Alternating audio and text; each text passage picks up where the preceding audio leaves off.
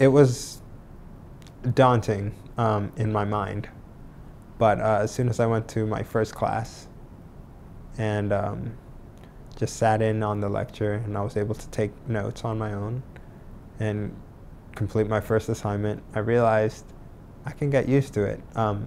It broke down into a pattern, and patterns are very helpful tools to live with.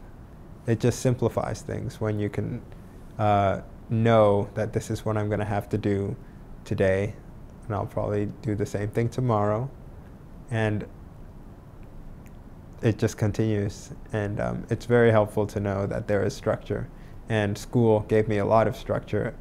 In fact, I think going to school, the structure that it provided actually made my transition from hospital life to home life considerably easier, because it gave me something to get up in the morning for, and something to keep my mind busy and active.